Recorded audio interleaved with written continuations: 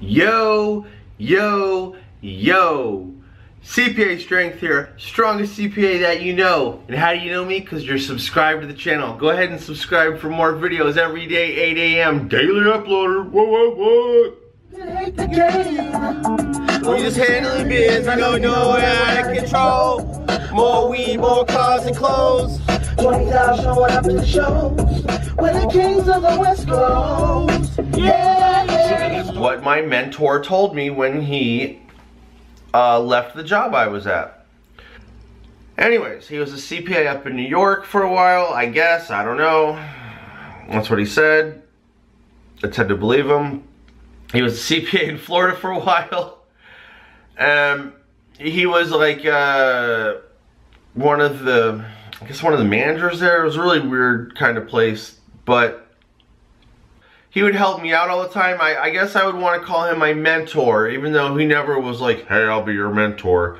You know, he was like 20 years older than me. I was trying to get my CPA license. He had his CPA license for a long time. He probably worked 20, 30 tax seasons under his belt, where I was going into my third tax season. So he would help me on the most practical things. And what I really liked about how Jerry would help me was he wouldn't just tell me the answer. You know, he'd be like, well, you know, why do you think this, or what do you think about that, or oh, this is good, or just really certain things. Like I would give him financial statements, and I would have the income statement on the top, and then the bottom would be the balance sheet. And he's like, no. And I'm like, why? He's like, it just is. That he's like, you know, because you can glance at, he just gave me the reasoning. So like, I didn't learn that in school. I didn't learn that from anybody but Jerry. And now it's like, if I see an income statement, if I see some financial statements roll through and the balance sheet ain't on top, who is this loser? Like, you don't know what he's doing. So little things like that. Some games played. He had a lot of GP. I'm getting my GP up. I'm sharing my GP with you. GP is games played, right? So that's what pops in my head. Like, he's definitely the one, and that little teeny bit was like, no, balance sheet goes on top. Like, no one else told me that. No one else thought that was important.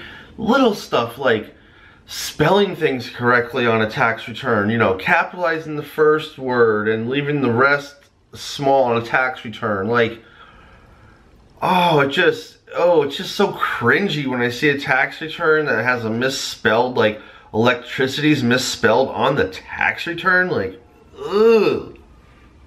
cringe.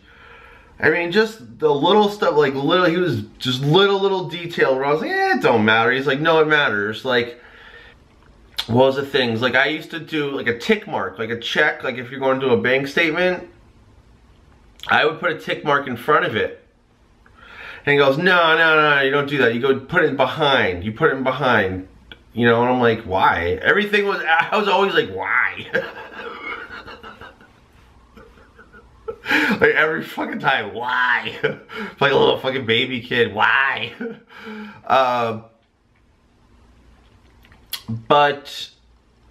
Well, you tell me, you know, because you never know, like, that tick could be mistaken for a number or a decimal or whatever. You just put it up behind, and it's just... So I started doing that, and there's probably so many more things that there's so many more things that I worked with him for about a year and a half. What I'm getting to is, you know, and I saw how you leave a place. You give your 2 weeks, you tell the owner, and then Jerry was to tell everyone else who worked there, you know, I'm moving on. And he said, I have nothing bad to say about this place. I loved my time here. You know, very professional. So I learned from example on how you leave a job. You give your 2 weeks notice. You don't say anything bad about anybody because they just gave you employment. And I mean, if you're not a lazy worker, you know, if you're a good worker, why burn a bridge over because you're done with it? Just a couple more weeks. So I saw how he handled his exit with class, and I tried to do the same exact thing, and I've never had anything bad to say about anybody who ever worked there, except, quote unquote, the screamer who was one of my bosses at this job, who screamed at me in front of everybody. And we'll get to that one day, because as a moment I'm still like, as a man, because after getting bullied in middle school, I said no more. I said if anybody ever raises their voice at me, I'm gonna knock their head off. And this guy raised his voice at me and yelled at me in front of everybody. But it was like, I wanted a CPA license that bad. But that's for another time.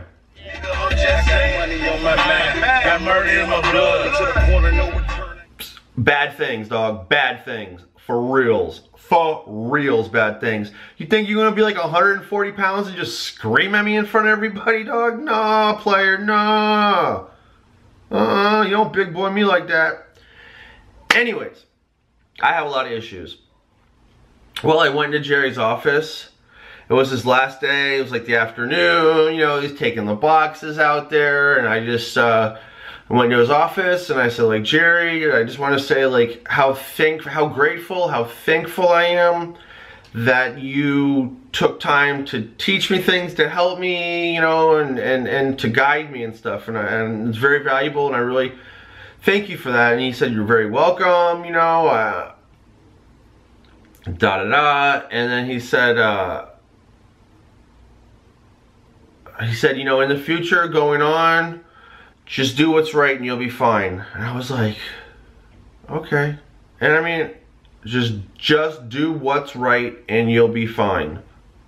And I mean, I guess really that could go for almost any career or anything in life. Like, you have to internally be okay with your decisions. Like, you have to sleep at night. You have to put your head on the pillow. And specifically with accounting and taxes, there is a lot of gray area. You would think maybe it's all just set in stone, it's just numbers and all the rules are set in stone, but there's a ton of gray area where the IRS does not really have a definite thing, and there's not definite sightings, and you know, there's pushing up thing, you know, there's just a lot of gray area. Clients will always ask you to do stuff, or, you know, they don't have a CPA license that they worked 7 years on, so what do they care? They're like, just throw a couple $100,000 on my tax return, no big deal, I actually had someone ask me just to add $200,000 onto their income so they could get a house. It's always about the house. Anyways, we'll get that in a separate, but so, yeah, when he asked me throw on $200K on thing, and I'm thinking, what did Jerry tell me? Jerry told me just do what you think's right. And I was like, oh, this ain't even close to right. Like, no.